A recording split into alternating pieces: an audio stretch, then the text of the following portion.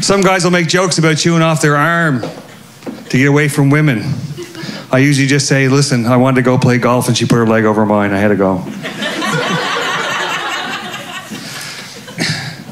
Some things have gotten easier since I've become an amputee. I now have 5 different options to stick my foot in my mouth. My wife gets to brag to her friends, I can put his legs over his head. Some things have gotten harder, though. I had to give up the company picnic. I couldn't find 2 friends for the 3-legged race.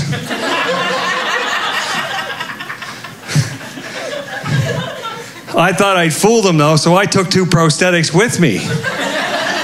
But then I forgot I was fat and I can't run.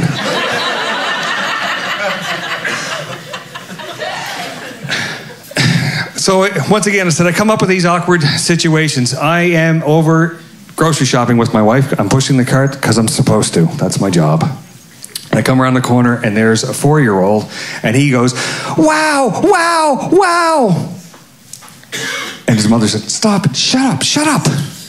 So I went over to the little boy because this is a learning opportunity. I don't want to make him feel uncomfortable. So I said to him, I said, listen, what are you surprised about? He said, what happened? I said, well, I was in an accident and this helps me walk, this prosthetic. Oh, so the mother's face drains and I walk away and I said to my wife, I said, I should have told him, I said, when I go out to the parking lot, I'm going to turn it into a car. And she says, honey, you're too big for a car.